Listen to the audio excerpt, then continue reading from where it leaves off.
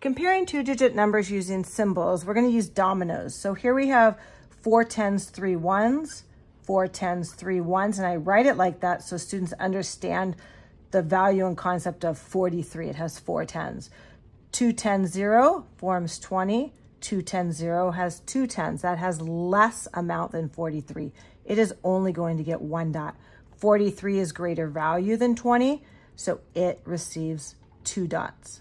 Now what I just did is I gave this symbol mathematical meaning. So as you practice that, you can take this to a warm-up in your classroom when students understand the concept of that symbol, and you could have a foam mat. So now what we're doing is we are going to turn over 2 cards, and we want to know which is greater than and less than. So here we go. 8 is greater than 2, and I'm constantly using that language. This is just a very quick warm-up to practice this concept.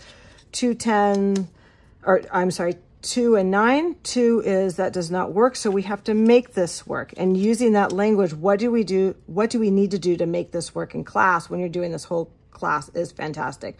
So 9 is greater than 2. Now this is two-digit numbers, so I'm going to go ahead and I'm going to turn over 2 cards this time. And I'll ask my students, is 24 greater than 87? Is that true? It is not true. We'll ask why, because 24 has 2 10s and 87 only has 8 10s. So now I'm going to change my question to not is 24 greater than, how can we move these digits around so that we have a number that's greater than or less than? So students may simply just say, switch the 10s. That leads into great conversation of why did that make that work? Here we have 8 10s. Here we only have 2 10s. 8 10s is more value because it's worth 80 and so forth. Now, you can also ask students, well, what happens if I also do this? Is this still true? Is this still true? Is this still true? So use this as a warm-up of creating it just a real fun warm-up activity.